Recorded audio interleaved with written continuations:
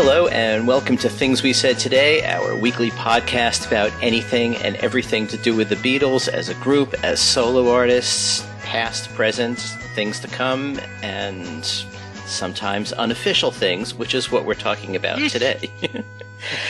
I'm Alan Kozin, the author of The Beatles from the Cavern to the Rooftop, and Got That Something, How the Beatles, I Want to Hold Your Hand, Changed Everything, and a writer on music for the Wall Street Journal, New York Times, and various other publications. And I'm joined by my two esteemed co-hosts, Ken Michaels, who you know as the host of the syndicated Beatles radio show Every Little Thing. Hello, Ken. Hey, Alan. Hey, everybody. And Steve Marinucci, who we like to call the world's only full-time Beatles reporter. You can read his work in Billboard.com, Axis.com, that's AXS.com, and in Variety and Goldmine, and he's adding new publications all the time. Hello, Steve. How you doing? Hey, Alan. I'm fine. Hello, everyone. So today's topic is going to be one of my favorite topics, bootlegs. And we've each chosen 5 of them, theoretically. We probably will mention some others. And we are trying to mix group and solo so that the whole field is covered. But before we get to that, we have some news items. Mostly to do with the Harrison family. So, Steve? Well, tonight in Los Angeles, Danny Harrison is playing his first solo gig at the Echo, which is, I understand, sold out.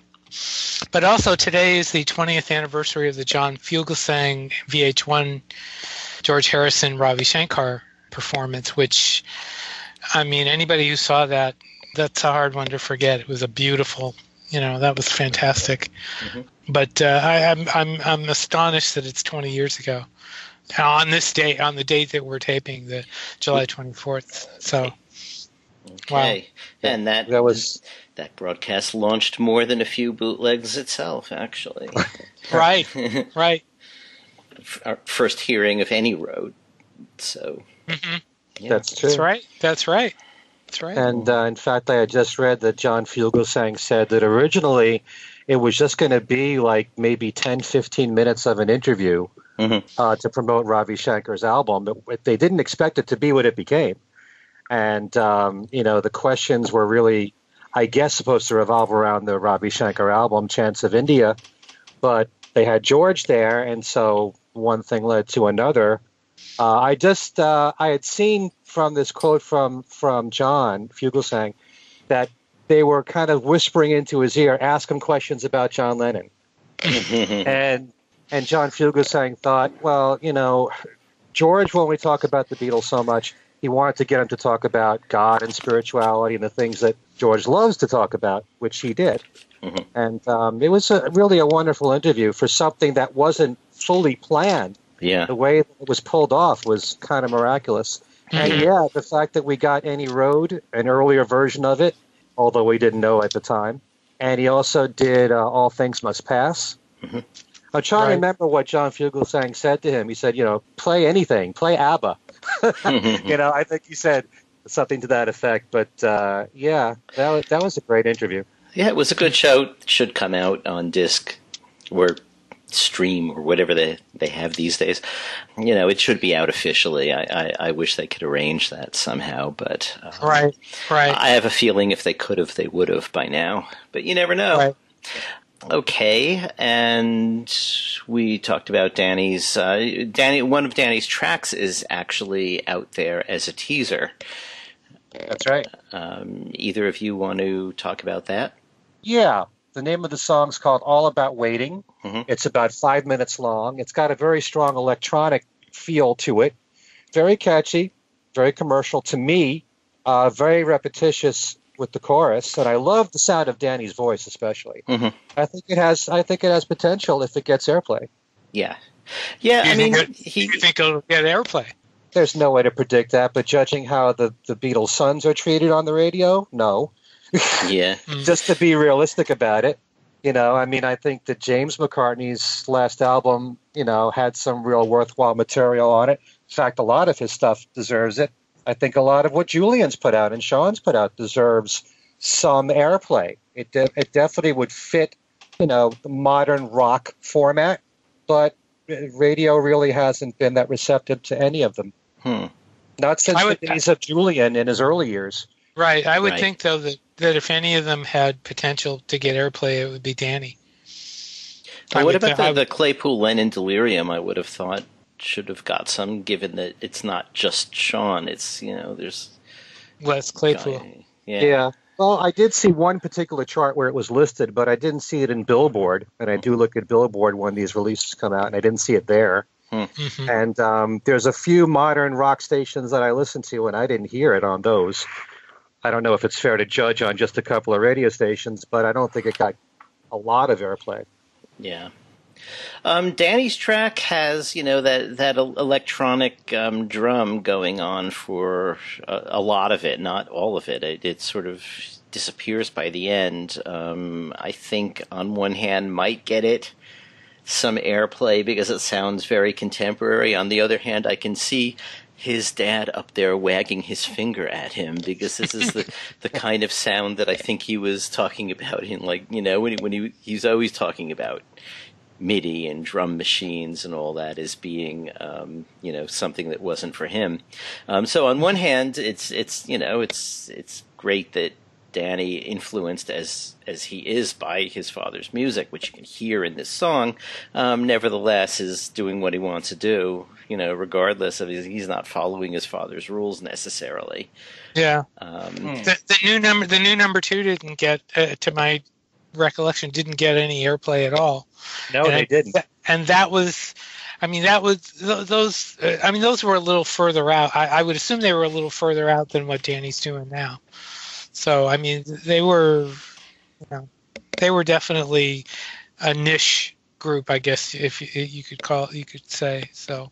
Well, they really have an electronic sound too, very similar to what Danny's doing here.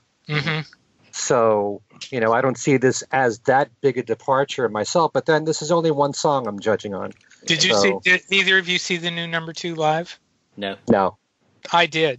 I saw them. They were in San Francisco, and I saw them. And I thought they were much better live than they were on record. But that's, so who knows? And I wouldn't be at all surprised if the recording from tonight or something from his live shows pops up somewhere. So, incidentally, since Alan, I know that, Alan, you heard the new song from Danny. Is there anything in there that sounds familiar to you? The melodic contours are a little Georgie to me. Yeah. I would expect that. Yeah, but what do you have in mind, Ken? There's a song lyric. He actually used a lyric that was in Flying Hour from George, and I'm trying to remember if it's past it is gone and future may not be at all. But there is a line there from Flying Hour if you listen. It's said one time. Listen carefully. Okay. I'll have to go back and play it, but it's in there. Okay.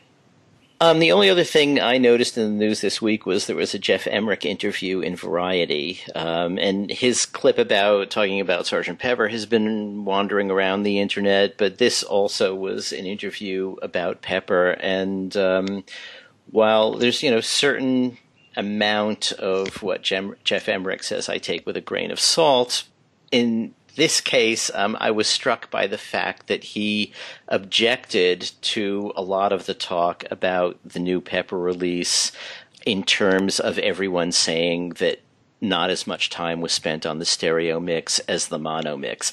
And that's an argument that I made as well right here, I believe, and also in my Beatle fan version of the review, that, first of all, we don't really know in terms of minutes how much time they spent, but we can see from the listings in Lewison's book that they did, either do the stereo mixes at the same time as the mono mixes, or in some cases they did them later, but in almost every case there were multiple stereo mixes of each song. So, I never really bought that idea of, they just tossed the stereo mixes off, and I was sort of happy to hear Jeff Emmerich say that because, that's something I think he would remember. And just adding that to the mix here. If anyone's still pondering that stereo mono issue with Sgt. Pepper. That's interesting because, I mean, that gives a little more legitimacy to the stereo mixes, which I've always liked. I mean, but yeah, so that's good. That's good to hear. Yeah, I saw that too. I saw that in the interview, and I immediately thought of you, Alan. Okay, so Bootlegs. Let me say. Wait. I thought we were going to talk about Paul's set list. Oh, yeah. quickly. Okay. Remember. Okay, and finally, we thought we would have a brief Paul set list watch in so long as he's on tour. And anything to report, guys? No, nothing. Nothing. Really, nothing. I mean, he's just all he's doing is he's changed the second and fourth songs seem to be the songs where he makes the changes, and all it's been is Save Us and Letting Go and Junior's Farm and Jet between the four shows I have in my hand.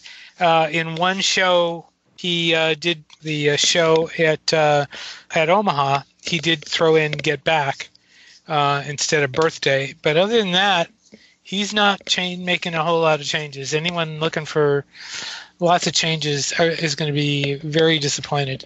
Very disappointed. Yeah, I've been checking with every show, and it's not surprising me. I have a feeling that after he has his break and he starts playing in the Northeast in September, that hopefully there'll be some changes by then. But most of the coverage of this tour has been so positive in just the reviews. I mean, everybody is raving about his shows. And that isn't all that surprising. I mean, they're always the newspaper stories I've seen have always been pretty positive because everybody is so floored by seeing him and seeing 3 hours worth of songs and the fact that he's still doing it. But yeah, I mean, and it is a good show. That's there's not a question there. But I've seen the reviews too, and everybody, between Beatlemania and everything else. I mean, the reviews have been very positive. Yeah, and it should be. I mean, he's giving you the best that he can, and you couldn't ask for more. It's just the only thing that we really are being critical of is the set list. Right, is the thing, and the voice, which the reviews aren't really touching. The reviews aren't really talking about the voice. They're just saying how great the show is, which is fine. Even Bill King, I read his review, and he said, there were a couple of weak spots in his voice, but for the most part, the show was wonderful, just the way it was. So anyway, we're probably overly critical. Okay, so we got Bootlegs to talk about. Yep. And in fact, actually, a couple of things to say just in general about Bootlegs. I mean, first of all, the bootleg world is a completely different place now than it was when it started in the late 60s, 1969 or so, when, those first couple of Get Back bootlegs came out. And now, Paul's shows, pretty much as soon as he plays them, they're out there, Ringo shows a little bit less, but there is a huge representation of them too. And this is the same for artists across the board. I mean, Dylan too, day or two after he plays a show, it's up there on the web somewhere. Having said that, we officially don't know where you can find these things. We don't sell them. We don't give them away. We don't know where you can find them, so don't ask us because we couldn't tell you. But you can learn to use Google. That's all I can say, There you go. Because the other thing that's happened actually is the rise of desktop bootlegging.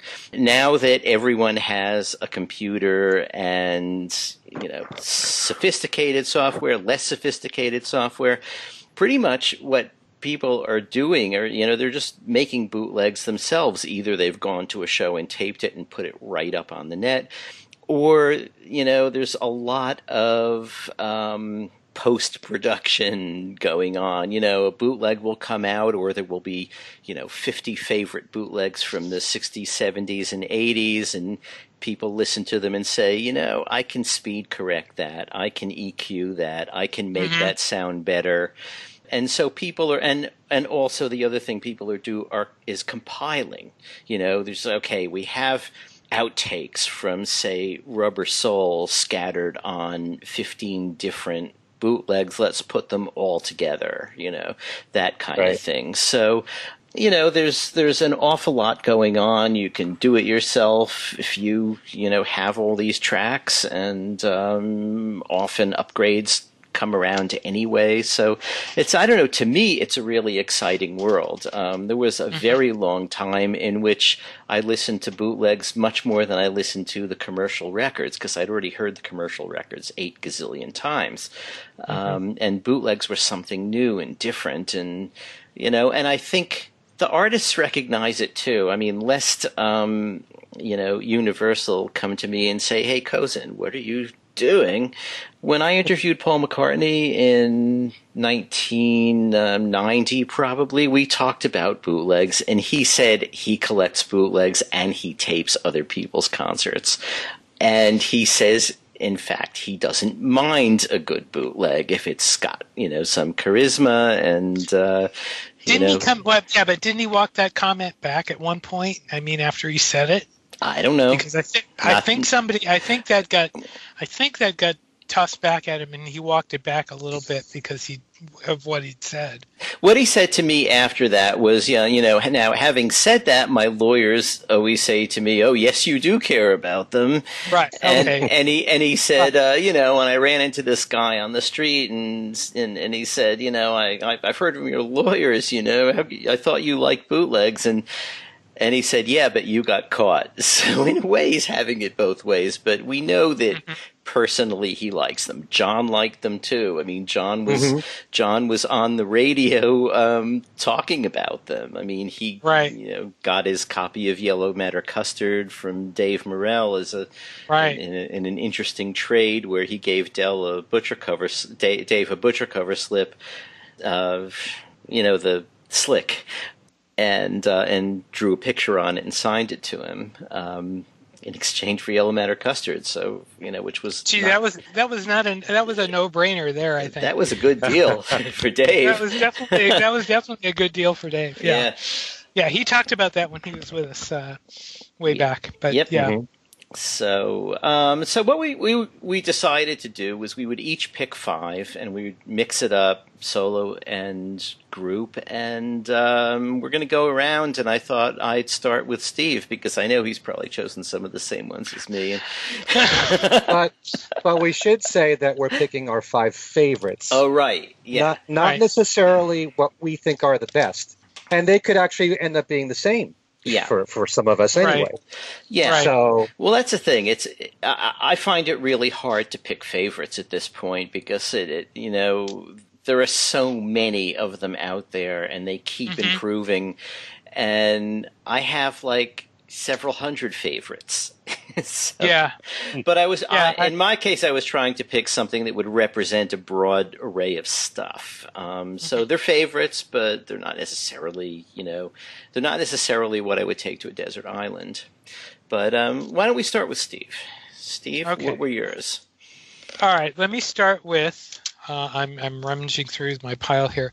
The first one I picked was the Beatles Get Back, and there's a lot of versions of this, but this is the master disc, 2-disc master disc version that has both the Get Back album and the Rooftop concert, plus a little booklet on the inside.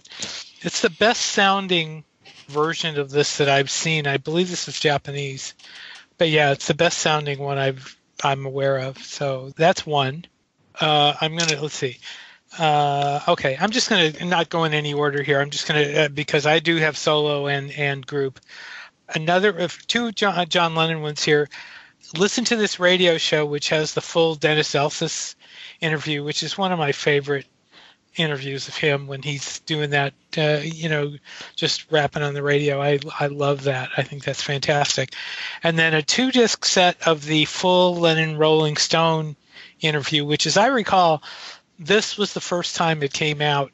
Rolling Stone didn't put it out themselves until well after this came out. I believe that was a Darth disc, wasn't it? It may have been. It doesn't say Darth on it.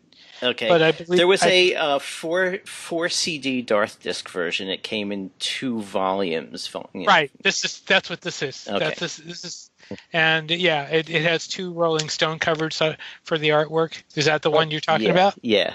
I wasn't aware we were doing interviews, including that, because all of mine are music. Okay.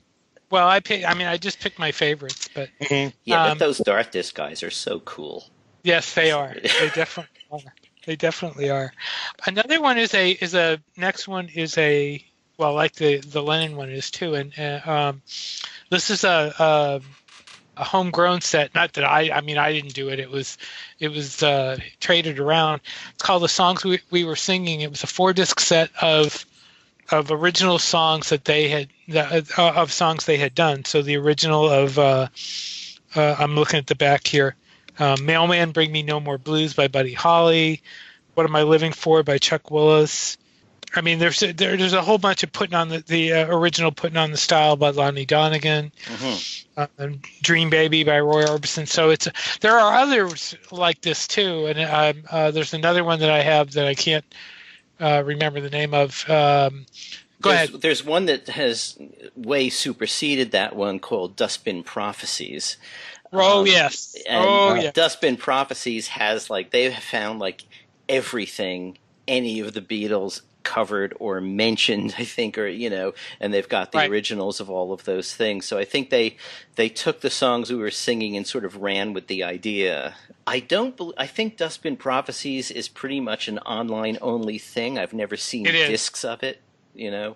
I wouldn't be surprised if you can find it in Japan. But, yeah, probably. But yeah, I've never seen anything but it online. So am I gathering from these 2 boots, Songs We Were Singing and Dustbin Prophecies, he's also included songs that the Beatles didn't release, but they also did live? Yeah. Like the songs that Mark Lewison mentioned in the Beatles Live? Yeah, exactly. Okay. All right. Yeah, I mean, I could run down they've got the originals of the Decca covers, like Three Cool Cats, September in the Rain, Take Good Care of My Baby, Crying, Waiting, Hoping, Chic of Araby. I mean, each of the discs are different. So, and in fact, this is a 4-disc set, and each of the 4 discs has pictures of each Beatle on a single Beatle on each of the covers. Okay, that's a great idea. Yeah, it is. Let's see the last 2. I'm gonna save my favorite for last. The one I have to mention, and the one that when we first started talking about this subject, I said I have to mention, is the original ultra rare tracks. Those, you can't say enough about those. I mean, they were redone in many different versions. John C. Wynne put a book out about the Barrett tapes. There is a Barrett tape file with all the listings in it that you can find around. That's a very good research tool. But the ultra rare tracks on Trademark Equality, actually Swinging Pig, were. I remember when they came out, everybody was freaking out. I mean, they were just absolutely stunning. They were redone originally right around that time as Backtrack. Yeah. And put. But and then they were redone again and again and again. They were there's been several versions of these things, but that's one that really spurred a lot of what has come out. It came out after. It spurred the anthology because that came out before the anthology, and I remember hearing at the time that I believe it was George Harrison was furious that those things had leaked. But anyway. Yeah. I think what was stunning was the fact that it was board quality. Right. Yeah. That was of all the stuff. And after years and years of hearing inferior quality material, which is fascinating in its own way, to hear it as perfect as you possibly can was just, it shocked a lot of people. Right. I mean, I think what we had before that, the only thing we'd had before that of that kind of quality was the Decca tape. And everything else was either concert recordings, some of which were, board recordings, but they had the audience all over them. And otherwise, BBC, which in a lot of cases, I think in most cases at that time, were from tapes people recorded off the air and not always very well. So these things really were a revelation because they were studio outtakes in stereo, or I should say raw 2-track in a lot of cases. And it took years for the whole batch to come out because, the story behind it is really a relationship between John Barrett, who was an EMI engineer who, when he was diagnosed with cancer, EMI, I guess, asked him what his dream job would be, and it was to catalog all the Beatles stuff.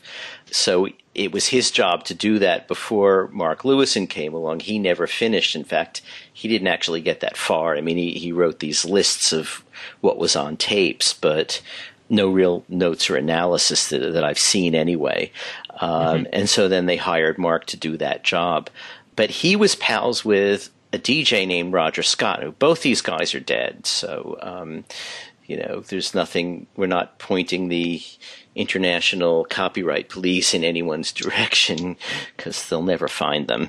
But Roger Scott, in his professional capacity, was putting together Beatles-related radio shows, and some material he got from John Barrett actually got on those shows. You listen to, there was one called Sgt. Pepper's Lonely Hearts Club Band, which is how long was it? Like a 9 or 10 week series. And, just in the middle of nowhere, you'll play, We Can Work It Out, and it has a count in and it doesn't fade out. A lot of these things, you're sort of listening to the show and suddenly, hey, that's a raw studio tape. And so Roger Scott had an awful lot of the John Barrett material, and after he died, a lot more of it began coming out.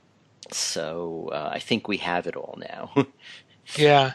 And the other thing to mention is that at the time when these things came out, a lot of those tracks that were in stereo on the bootlegs were in mono. Had not been released in stereo. So that was the real what do you mean? Well, I mean, a lot of those early tracks were in stereo, the Beatles tracks. Right. Yeah, so and they weren't in stereo on the CDs. Oh, on the official CDs, but on the albums, LPs, you could get them. And, yeah. Right. The great thing about them was they showed how the tracks were made, and they had the count-ins, and they had, you could reconstruct how I Saw Her Standing There was made, with the edit of the count-in onto the finished track, and then you heard the clapping overdubs. It really was great stuff for anybody who is curious in a scholarly way about how the Beatles did what they did. And the Sessions bootleg album preceded this, and after hearing that, I mean, that was a big attraction. That was very popular for a while. I mean, this was just fantastic, and you get to hear some real changes in the development of the tracks, like She's a Woman, for example. And I'm Looking Through You is another one. Yeah. So anyway, my final choice, and I was going through stuff and I was going, oh, I have to pull this one, is George Harrison, Beware of Abco. I absolutely, and I had not heard that until today. I hadn't listened to it in several years, and I put it on today, and it was like, oh my God, what a beautiful disc that is, and that's something that should be released. So remind our listeners what it covers. It's all acoustic. It's mostly acoustic, I should say, and covers the All Things Must Pass sessions, Run of the Mill, Art of Dying, Everybody, Nobody, Wah Wah, Window. And I remember I was listening to it before we started, and he talks about, well, this is a new song. It's called Beware of Darkness, and I need a few more words for it. Yeah. So some of this stuff was in development. Most of it is acoustic. There are some tracks with electric guitar. There were bootlegs that came out of the All Things Must Pass sessions with alternate versions in excellent quality. But for my, this one's better as far as I'm concerned. Well, this was really meant to give to Phil Spector so that he would know the new material that George had written. Right. And you had mentioned a few titles there, Steve, like Window, Window. There were a handful of songs there that he didn't release at all. That's right. So It's nice to hear those. Whether or not you think they're as good as what turned up on All Things Must Pass, I probably feel that they're inferior. Although there's one called Cosmic Empire that I think you could have worked on a little bit. But it's actually one of my top 5. Mine too, in a different version. But yeah. Oh, okay. Okay. So Ken, what were your 5 picks? What were your 5 picks down there in Connecticut? Down there from my point. This is strictly a Connecticut thing. Ah. Okay. Nobody else feels this way except the people in Connecticut. People in the Nutmeg State. Okay. Well, first of all, I'm not going to say that these are all in order, although what I rank at number 1 is my number 1 favorite bootleg. But just to give you an idea of what I personally find the most fascinating, when it comes to bootlegs, there's nothing like an unreleased song. And then there's always, of course, alternate takes, different mixes, demos. They're all fascinating in their own way, but I always kind of, though not always, rate unreleased songs as being the most important. Sometimes even a weak song that's unreleased can be more interesting than an alternate take that's not that much different than all the other takes that are out there. So for me, anything that has a lot of unreleased material in terms of actual songs that have never come out, those are the ones that I tend to gravitate to. Not saying that they're the best, but they're the ones that I return to the most and listen to the most. So at number 5, I had to just group together all the Lost Lennon tape material because there is so much that they played in the radio show that I loved, especially all the unreleased songs. And there were, I don't know, maybe a half dozen to a dozen unreleased songs or songs that were prototypes that led to the finished songs. And I love listening to all that stuff. In particular, the songs that John wrote for a proposed musical. So we've heard of the Ballad of John and Yoko. There are songs that were grouped in that late 70s, 1977 period. Sally and Billy, She Was a Friend of Dorothy's. Tennessee. Songs like those. Those songs I find fascinating, especially, Free as a Bird was that period too. Real Love. Was late 70s. So all these songs that you hear it as demos or just John on the piano or just John on guitar, and then you say to yourself, could he have developed these songs more? Are these songs that, had he lived, he would have come back to or used parts of, which he was known to do?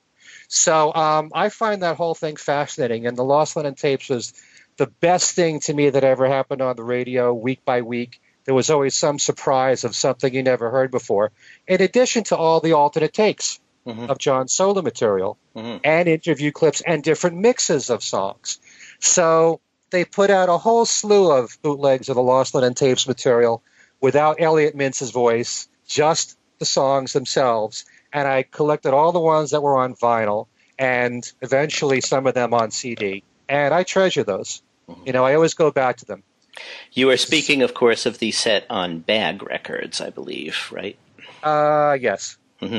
Okay. And wouldn't you agree they're all?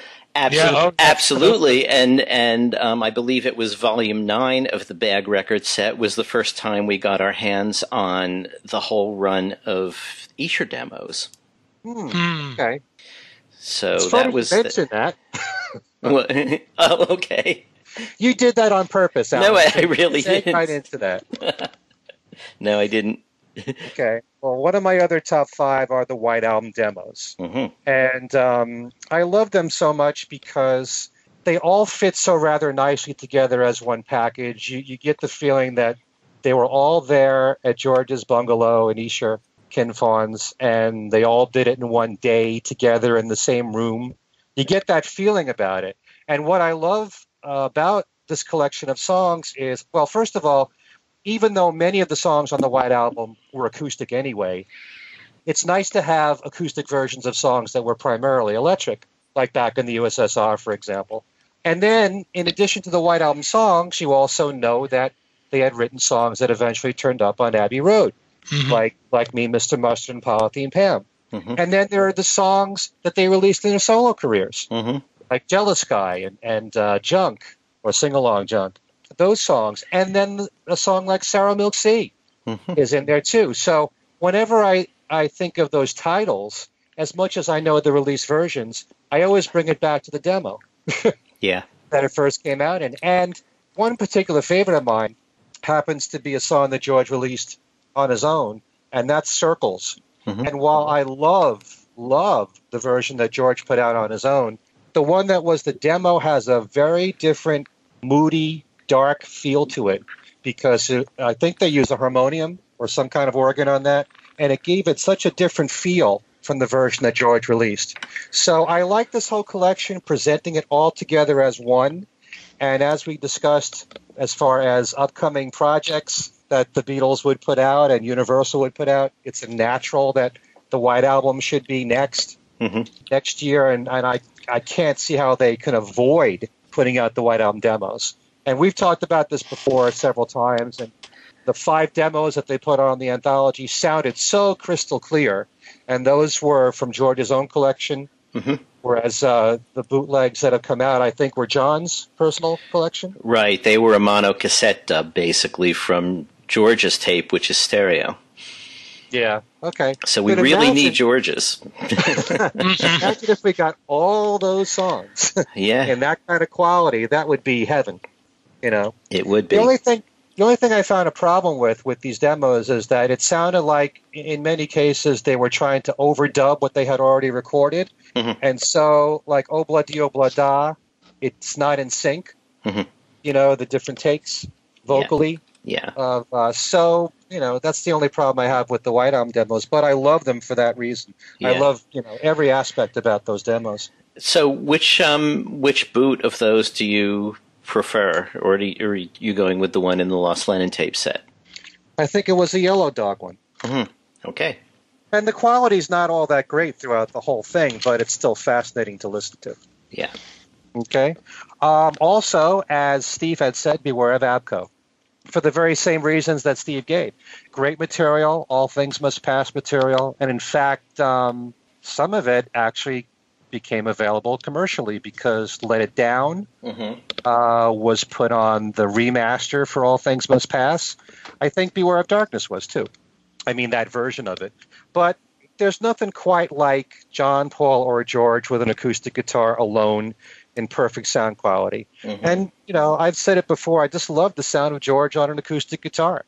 And sometimes, and especially in the case of All Things Must Pass, where, and I love Phil Spector's production, despite the fact that a lot of people are anti-Spector these days. Even George himself felt, you know, later on, shortly before he died, that he felt that it was maybe a bit overdone.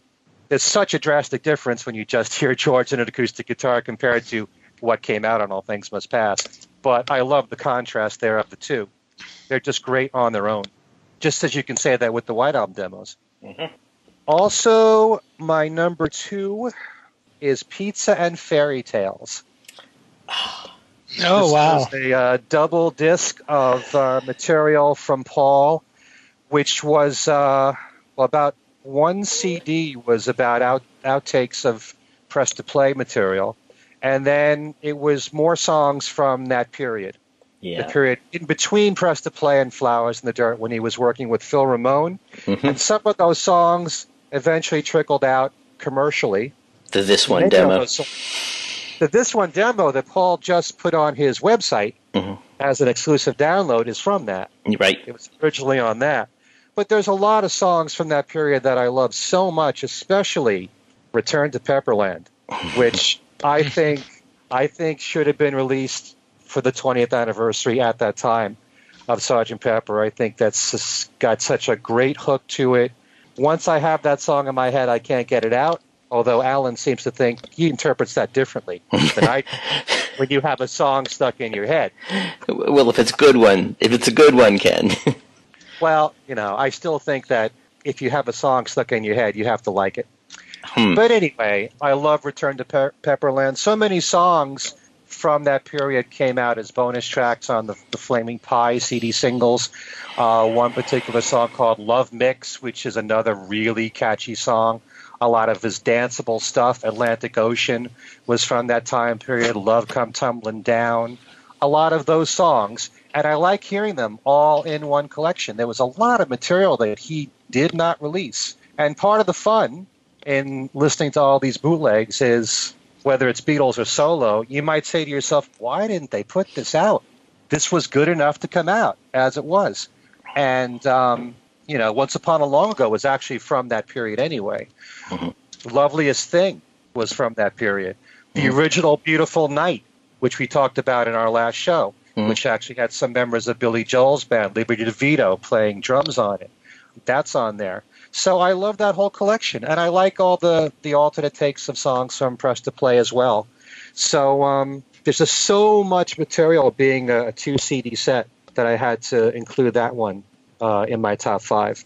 And my number one bootleg of all the bootlegs out there has got to be Cold Cuts.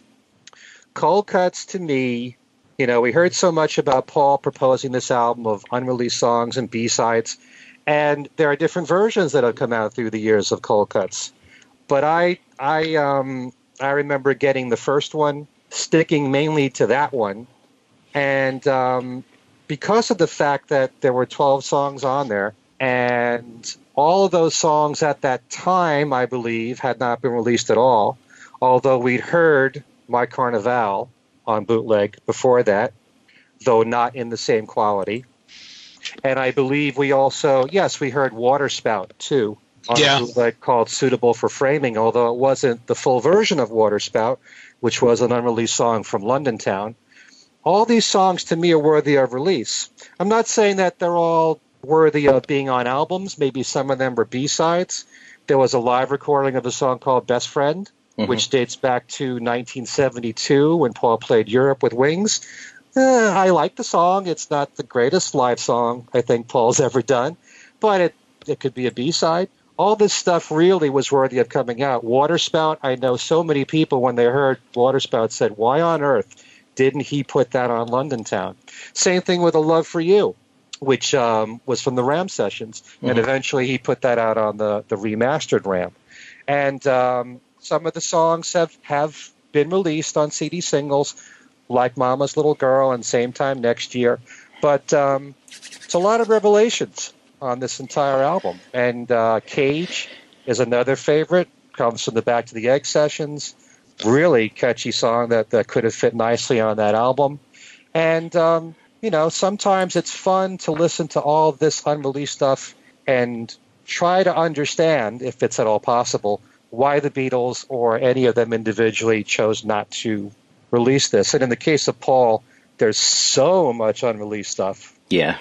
And I'm sure so many people who listen to this show would question why on earth he didn't put out some of these songs legitimately. And they probably will turn up on later remasters. I can't imagine London Town coming out without Waterspout, for example.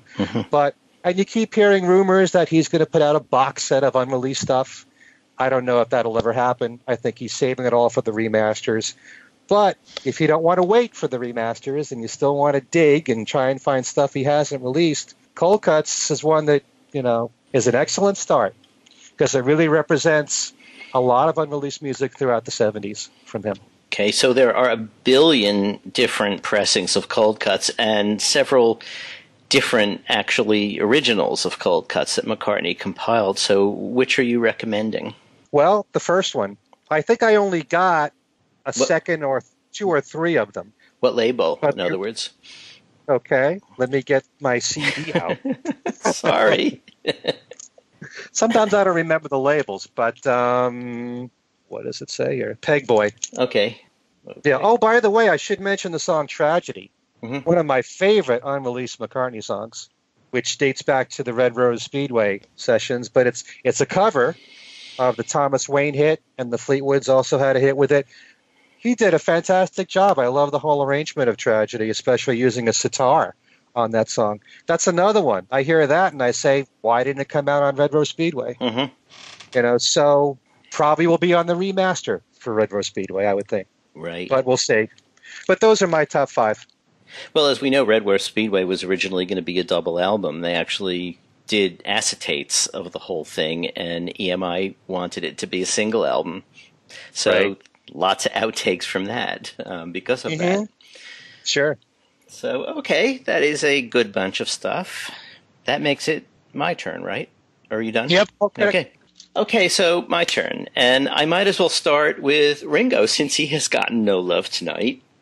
Might as well give Ringo some respect by choosing at least one of his, and there were several that I was juggling. One of them was the Memphis Unreleased album, which is about half of a CD of the Chips Moman production from 1987.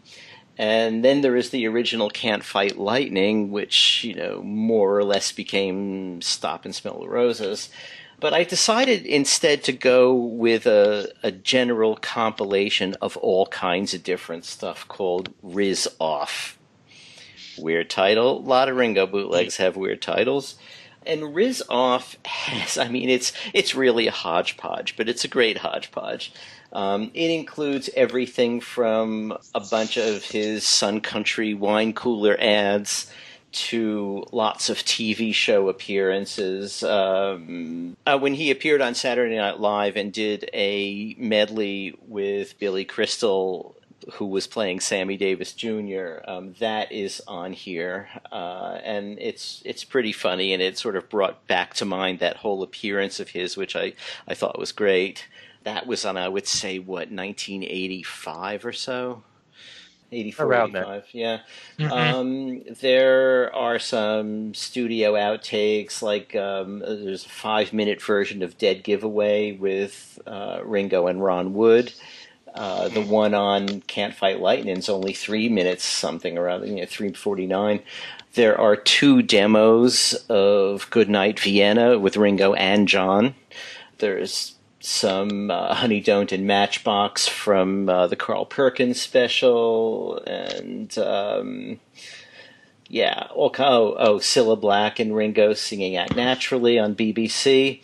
So a couple of alternate versions of It Don't Come Easy, an alternate version of 6 O'Clock. So there's really a lot of really good stuff on here, and it jumps back and forth from period to period, but I find it a very, as Paul said when we were talking about bootlegs, charismatic compilation. So that's Ringo. For George, I can probably save us a little time because I'm also pretty much going with Beware of APCO, but I'm using a different version. I'm using the version that came out on a label called Silent Seas. Now, Silent Seas is one of the many labels that sort of basically repackages things that have been bootlegged elsewhere, but does it in either an expanded or, more chronologically suitable way. And, so they've done sets of all the Beatles outtakes and lots of live stuff and everything. They did one called Let It Down. Let It Down, and the first part of it is basically the demo tape that we were discussing just before when we talked about Beware of APCO. So this version, Let It Down, also goes on to include basically an acoustic jam with Phil Spector and George. I think Phil Spector is doing a lot of the singing, but they run through all kinds of stuff. Save the Last Dance for Me, You Better Move On, Down in the Valley, Baby Let's Play House, Bluebirds Over the Mountain, Smokey Joe's Cafe Leaning on a Lamppost. And it's, that isn't the most stellar listening, but it's kind of fun. The main thing here is the bunch of demos, which, as you guys said, are really just brilliant and should be released. So that's George. Paul, I have a little problem because my first choice was Pizza and Fairy Tales. Sorry. And And I thought when Ken was talking about pizza and fairy tales, I thought, okay, that's fine. I'll just do cold cuts instead. But that's not going to work either. Having said that, there are many, many different versions of cold cuts. I mean, McCartney himself prepared 3 versions of it when he was considering releasing it. One in 78, one in 80, and then one in, I think, about 86 or 87. And then the next thing we heard about it was in 1989 when he did his press conference at the Lyceum Theater in New York, and someone asked about unreleased stuff, and he said, well, I made this album called Cold Cuts, but it's been bootlegged so much that I'm not going to put it out. But there are a number of bootlegs of this, including one on Secret Garden, which I believe is another name that Silent Seas goes under. And they put on the 1978 version, the 1980 version, what they call the mid-80s version, which is 86 or 87, and then they have an extra version. And basically, one of the great things about this version of Cold Cuts is that they annotate every track. They say, where it's from, what mix it is. And the thing is that, McCartney's running order on Cold Cuts was pretty similar for the 3 versions, but he kept going back and remixing or adding a new vocal or adding a new something else, for this book that will eventually be coming out, although not the first volume, of course. We talked to Richard Niles, who was an arranger who Paul McCartney used, and he did some arranging for Love for You. So that was in the mid-'80s, I believe, and so the earlier versions are different than the one he did. And a lot of these tracks have changed a lot over the years, and the Secret Garden version kind of, brings them all together. You can compare each one to the next one and the next one for 4 different versions. So, Ken, that's the one for you. Okay. I will definitely look into that. Okay. It gets confusing, all these different mixes. It really does. So for John, I'm pretty much of the same mind as Ken, too, but I have a specific project that I'm thinking of, or 2 versions of this specific project. One was called Between the Lines. It is a 9 CD set and 1 DVD of all of the demos, all of the home demos that John recorded between 1975 and 1980. So it has all those songs that Ken mentioned, and a lot of them were sourced from the Lost Lennon Tapes discs. And other things have gotten out various ways. But there is another version which I got but have not yet been able to spend any time with, which is a set called Complete Home Demo Recordings 1975 to 1980 on the Mr. Claudel label, and that is 10 discs. So, wow. And I noticed that there were a couple of takes of certain things, like, for instance, they're in different orders, so it's hard to find them. But I found that one seemed to have 1 or 2 extra takes of certain songs that weren't on the Between the Lines version. So, Mr. Claudel is another one of those labels that sort of repackages things that have been out elsewhere. And, basically there are very few labels these days that put out brand new stuff. Basically HMC, which also goes under the name Trademark of Quality, is an age-old bootleg name, but it's different people, is doing a lot of stuff that hasn't been out before. Mr. Claudel kind of then picks those things up shortly after either, HMC or someone else puts them out and recompiles them.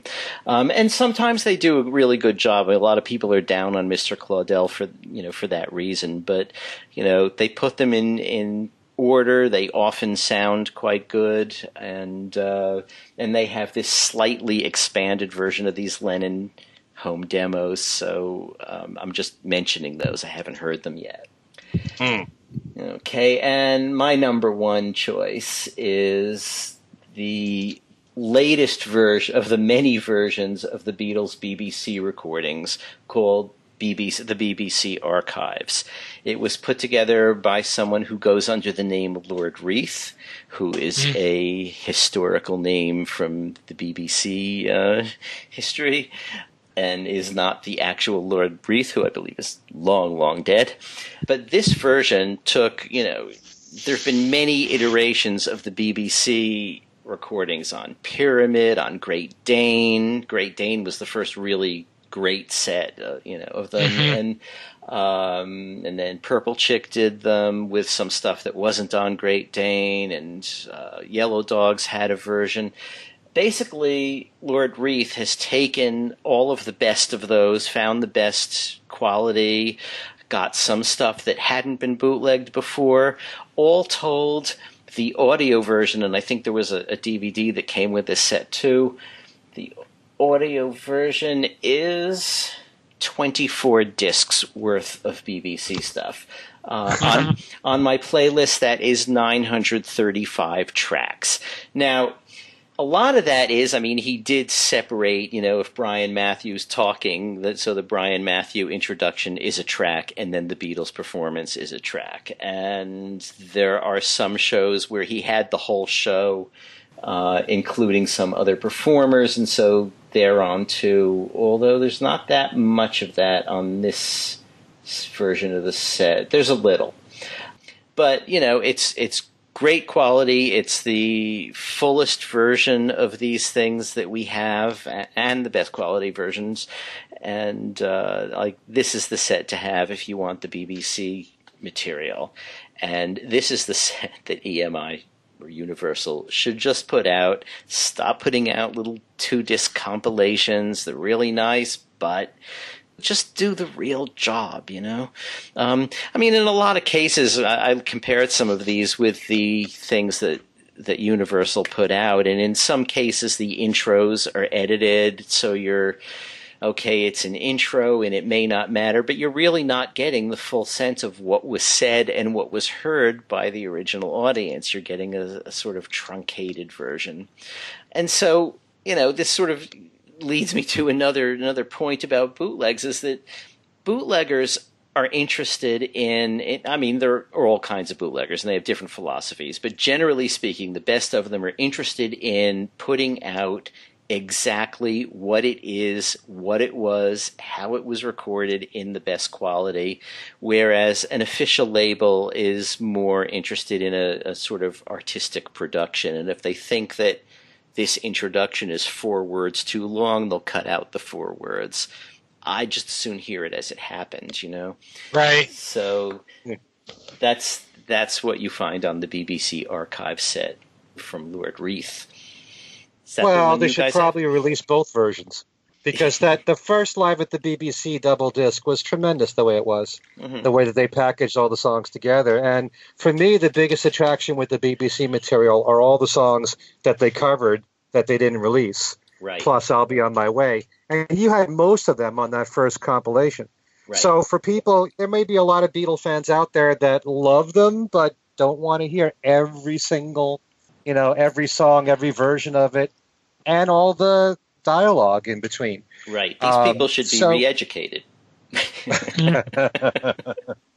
No, and also the other thing about this is that it's everything chronologically. Like, there are some shows we're missing, but basically they start with, Dream Baby. Actually, they start with the news report from that broadcast and the introduction of Dream Baby, which is the first thing they played on the BBC, and they go chronologically right through every show. And that, too, it shows you a development, and it shows you how far into their recording career they were still going on the BBC and playing these tracks that they were not recording for EMI, those old covers, in many different versions that are, not carbon copies of each other. And some of them are live shows with an audience in the BBC studios. So you hear some clapping, but it's, not like crazy like in the concerts. So, yeah. But go again. Yeah, it's fascinating to me in particular that they did a song like I Forgot to Remember to Forget. And that was in 1964. Right. And they hadn't released that on their own albums, Right. and that was fairly late in the game there. So, they could have easily have just plugged their own records at that point, but they still were giving the BBC material that they hadn't released. Yeah. Mm-hmm. Yeah, it's sort of like an extraordinary alternate career of the Beatles. I mean, all the hits are there, up to 65 anyway, but there's this whole bunch of extra stuff that, they just never released, until the compilations came out.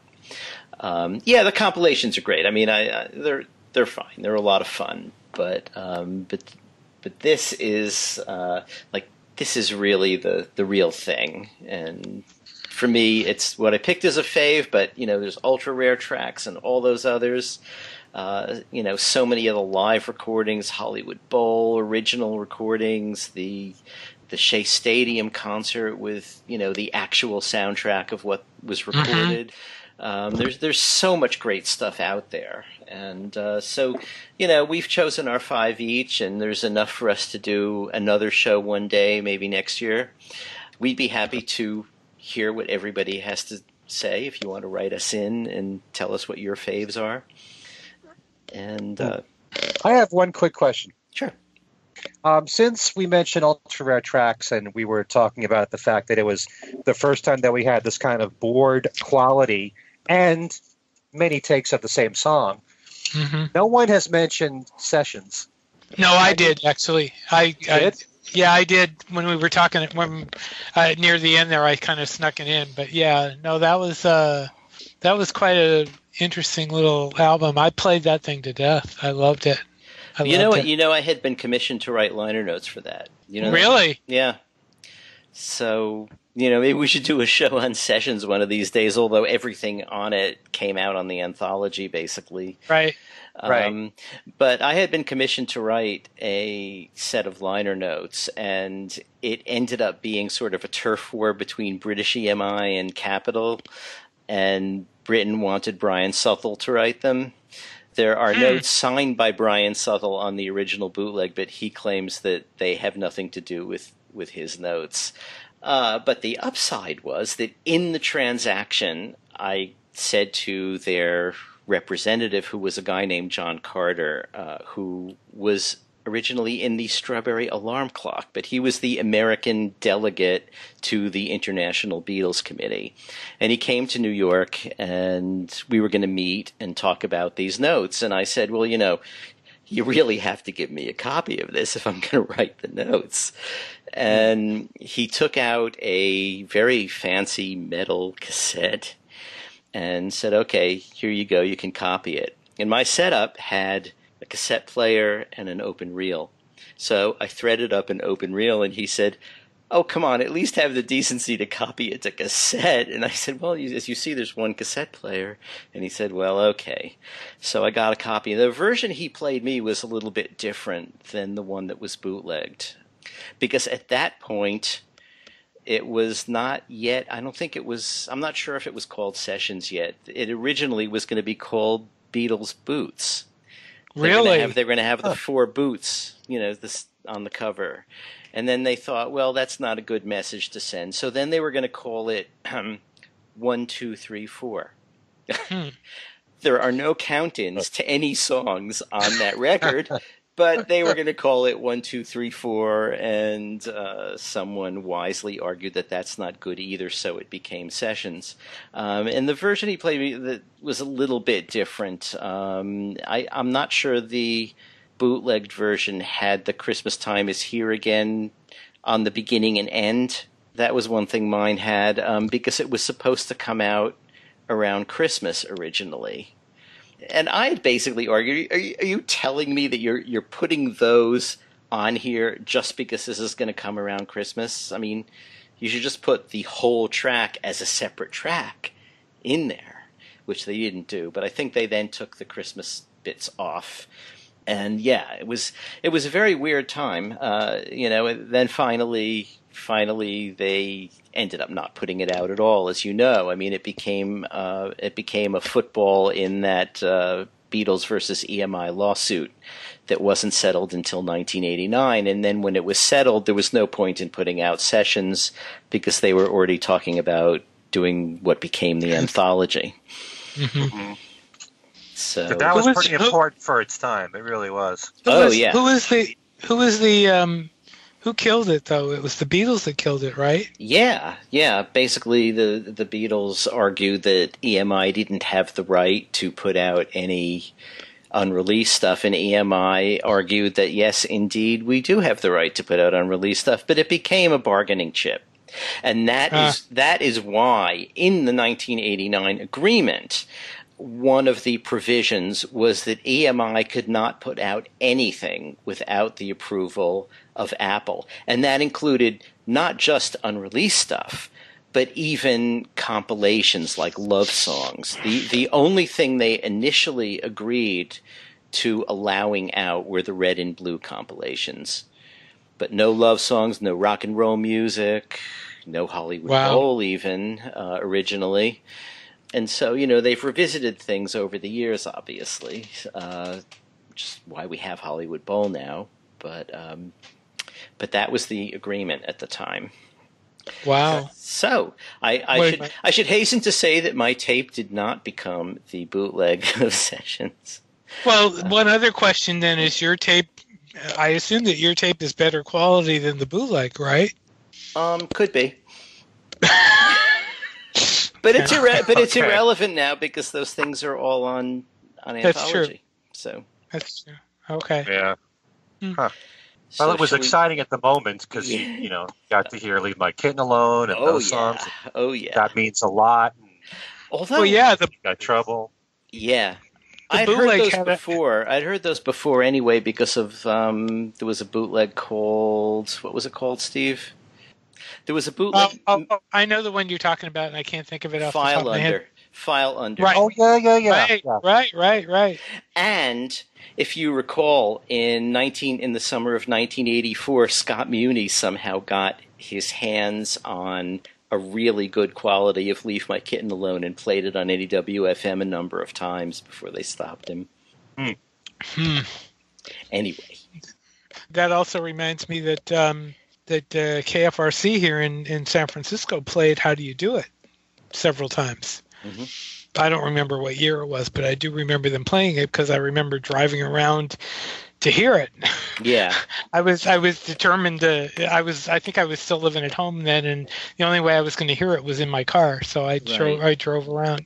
Well, that was released on bootleg in the early '70s, around the same time as the Decagon singles that were the Decca audition tape recordings. So that was around. NEW played that once in, I think, 1972 when they had a Beatles A to Z and they got up to H, and there was "How Do You Do It?" And I said, "What? Whoa! I don't have that. I have to get that." And how a bootleg collector was born. Oh, it started with that one song? No, not really. It started with, it probably started when Dave Morell went on to Howard Smith's show after one of the John Lennon interviews and brought along Yellow Matter Custard and probably what was called Whiskey Flats at the time, and and played a bunch of these things. And I thought, wow, okay, those things are out there. Gotta have them. Mm-hmm. Oh, I remember where I used to see them. There was a place in downtown San Jose that I used to be able to walk to from San Jose State that people in the area will know. I won't mention the name of the show. The shop. It's long gone now, but they had them sitting right out in the rack, right facing the street. Mm-hmm. There, and I remember seeing the BBC. I remember seeing Yellow Matter Custard there. Wow. Way back. That was the beginning.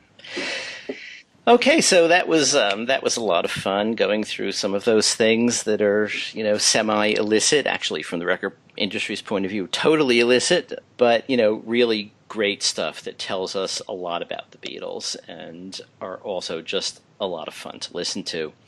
So I think if you want to contact us, we can be reached at thingswesaidtodayradioshow@gmail.com. We've been getting an increasing amount of mail, and we answer it when we can. And feel free to comment or suggest things or argue things, whatever you want to do. You can also find us on Twitter at Things We Said Fab, and we have a Facebook page, Things We Said Today Beatles Radio Fans. And we can be reached individually as well. I can be reached on Facebook at either Alan Kozin or Alan Kozin Remixed. And Steve, how about you? I can be reached on my personal page, and I also have a Beatles group called Beatles News and Information, and my email is BeatlesExaminer@gmail.com. Okay, and Ken, you have undoubtedly some contests and things coming up this week on your own page and show? Well, on my website, kenmichaelsradio.com, I have my weekly Beatles trivia, and every single week you can win one of 9 great prizes, like CDs, DVDs, and books. That's every week. That goes without saying. But I do want to say that last week I had the pleasure of interviewing Brian Ray for about an hour discussing his work with Paul McCartney. Brian has been in Paul's touring band since 2002. Playing guitar and bass. So we talk about that. We talk about being on Paul's studio albums. We also talk about his relatively new album from his band called the Bayonets. Mm-hmm. And it really is a terrific album. We've talked about this before. It's got great rock and roll on it, strong R&B, lots of great guitar hooks. We talk about that. And there's quite a bit about Brian working with McCartney on there. So if you can, it's on the interviews page 4 page. If you go to the tab that says more interviews, you go to the drop-down menu, look for interviews page 4, and it's the interview right at the top of the page. Brand new interview with Brian Ray. And if you want to email me, my address is everylittlething@att.net. Okay, and if you are just interested in the history of bootlegs generally, not particularly the Beatles, in fact the Beatles aren't really that well covered in it, there is a book called Bootleg by Clinton Halen that is a fairly interesting read, and he interviews a lot of the early bootleggers and sets the history pretty straight. So there's that. So, thanks for joining us, and for Ken Michaels and Steve Marinucci, I'm Alan Kozin, and we will see you next time.